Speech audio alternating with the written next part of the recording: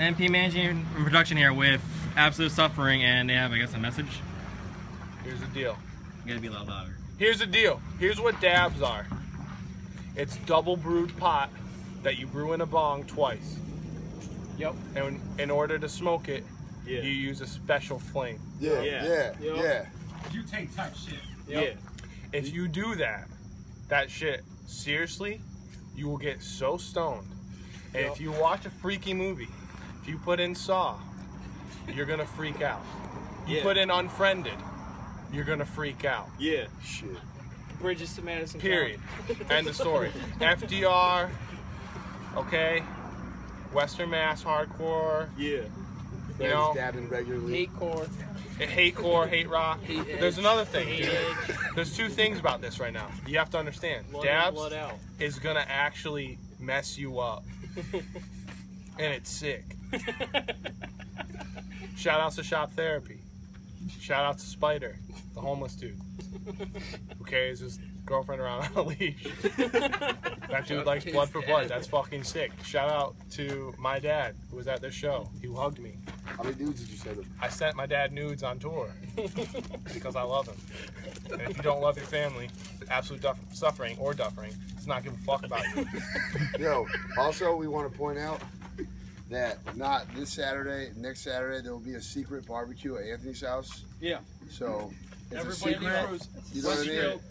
Westfield, Westfield, Massachusetts, right? You get off the pike, you take a left. Yeah. There's a convenience store called Union Mart. You take a left there. Yeah, we'll have a sign with It's house on the balloons right-hand at side. the end of the road. So, how'd you guys get your name? Huh? How'd you guys get your name? Yo, this is a serious story for real.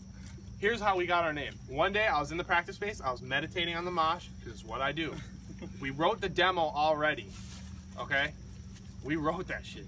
And I was in the fucking practice space, and I'm like, yo, and we're like, yo, we need a name. Luke is there. We're like, yo, we need a name. And I'm like, absolute, I said absolute pain, and I was like, no. I was like, absolute suffering. And then Luke looked at me, and he went, shit. And that's how we got And our then we name. disagreed. Yeah. And we disagreed on the name because we were originally called Black Wolf. Yeah, that was just something, that was something that Jordan came up with. So gay. Yeah, it's very good. Code. Actually, was not gay, and it was actually sick. That's a gay name that would be in cursive. Honestly, dude. Oh wait, you know what? There's another thing I need to bring up.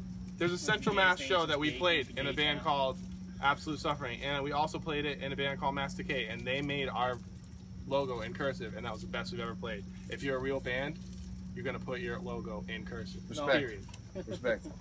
With a feather, with a cool pen at the end with blood. Also, I just want to say that tonight it was an honor to be direct support to the Dick Move. Been on tour with DRI. Was an idea. That's not true. We didn't go on tour with DRI. That would have been cool if we did. That would be sick. So, like, how long have you guys been a band? How long have we been a band? Yeah. We have been a Our band first show less was than in a year. September or November of the 2001-4. He only knows weeks of time from the pregnancy that he started at the beginning of the band.